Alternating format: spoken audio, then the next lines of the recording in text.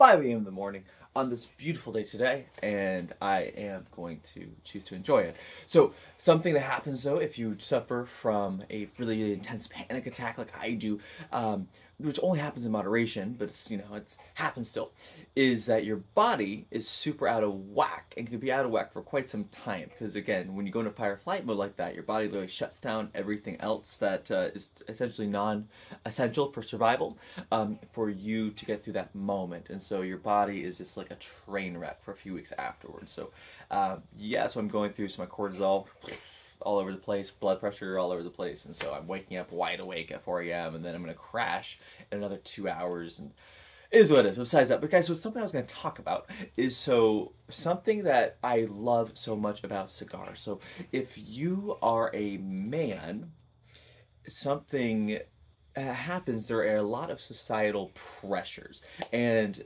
also, generally speaking, it's different now, but for many of us, based on where you're raised, different cultures, everything else, generally you're taught that you're supposed to just push through everything, that you're supposed to just take care of others fully, and like not really ever have time for yourself, which is like, and there's a lot of good traits to compartmentalization, to just getting things done, everything else. It's just part of being a guy. It makes the world turn. However, though, if you're a guy, you need me time on occasion. And for me, I was raised in a way where I was taught that me time was selfish. It was wrong. In fact, it was a sin to have me time. I was told in my family, you are a sinner if you have time for yourself and you're not spending all your time taking care of your parents, blah, blah, blah. I grew up in an incredibly abusive household. And also, besides that, as a kid, I had dyslexia, I had OCD, all these things, but then I grew up in this crazy, like, cultist religious family that did not believe in those things, and I was demon possessed, and I was of Satan, and so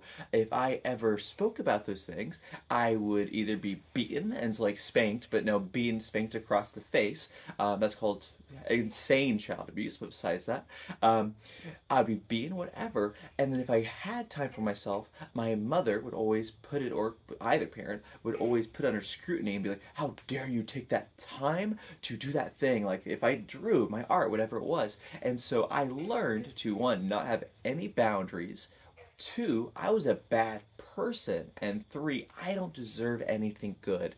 And so what happened was all that culmination, all the abuse came out, especially when I was about 18 years old, and I went through a bad assault. And when I was assaulted, I moved back home briefly. And this was within 2 weeks of moving back home. My mother said, hey, so you stopped paying me money. Oh yeah, I forgot to mention I was supporting my mother financially as a 17-year-old. As a 17-year-old. Think about that. Which also means I was doing okay for a 17-year-old. But think about that. So, high levels of abuse. And so all the toxicity, all the abuse, I compartmentalized so hard, and I just put it into work. And I literally moved out of the house to get away from that. I lived in my car for 3 months. Oh my God. And so I remember finally, it was about the same time of year, I had another massive panic attack. And my whole body was destroyed. I was like, what the hell? And I was raised, not totally, but I did have some good influences in my life. I just didn't know what was going on. And one of my heroes I read about was Winston Churchill. And Winston Churchill was this powerful man, and he was this intellectual, a painter, orator, everything else, a leader, and he had a deep love of cigars. And I felt destroyed, and I was lying in bed. I literally was in bed for a day, just staring at the ceiling. I thought to myself, wait a second, who's my hero? Well, one of them's Winston Churchill. He's a cigar smoker. Maybe I'll try one. And so I drove down to the local like tobacco shop. I was like a mile away. And I said, hey, so what's a good cigar for someone who's never touched a cigar before? And he was like, this is it, a Romeo and Juliet. This is the one that guys get for high school graduation. And so in Virginia, that was like, okay, cool. Like high school graduation. Back then, 18 was still legal age. It wasn't, the Trump administration hadn't happened yet, besides that.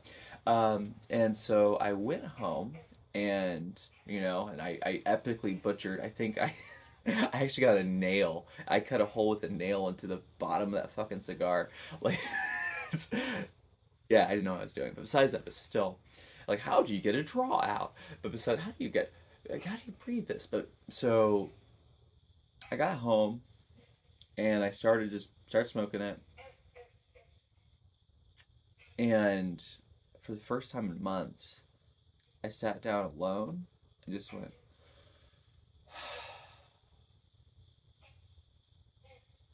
I gotta take care of myself. Holy moly, like I'm gonna kill myself with this stress. Like I need to actually take care of myself. And that moment, as interesting as it is when mentally I made a turning point where I stopped just running around in circles, exhausting myself for no reason, letting everyone's stress beat down on me nonstop, and I just kind of compartmentalized fully. I focused fully on the business, and that's when my business took off the way it should, and also took off in a healthy manner where I took care of myself. I started sleeping. I wasn't sleeping 2 hours a night like I was. I started sleeping. I started eating better. I started exercising regularly. I got a good place to live as well. I was actually started living out of the hotel. I went from my car to the hotel. Oh yeah, I started a karate school inside of a hotel meeting room and grew that to a storefront. And I did the same thing here, but like wild story. But besides that, I'm definitely I get shit done. Let's go with that. But having that after everything was so powerful for me, and so cigars since then, when I have it, it's like a powerful moment because for me, it reminds me of empowerment. It reminds me to take care of myself. It reminds me to slow down. It reminds me, hey, you got this. You can take this time for yourself and think because you're going to conquer the world, buddy.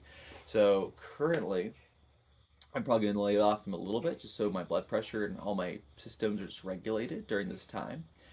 Because again, panic attacks are really, really rough when you have one. But that's where it's like it's something where it's almost like a symbol, and to me, it's like a symbol of empowerment. But also for me, when I have it, it's like it just makes me smile to do. Yeah, yeah, Chris, you got this, buddy. You've done it before. You'll do this again. You got like whatever hardship I'm going through. Like I had someone suing me a few months ago, and like crazy thing. It was a business competitor guy. Besides that, guy's a dickhead. But yeah, I fucking won, motherfucker. But besides that, yeah, crush that bitch. He was a piece of shit. But besides that, back to what I was saying though.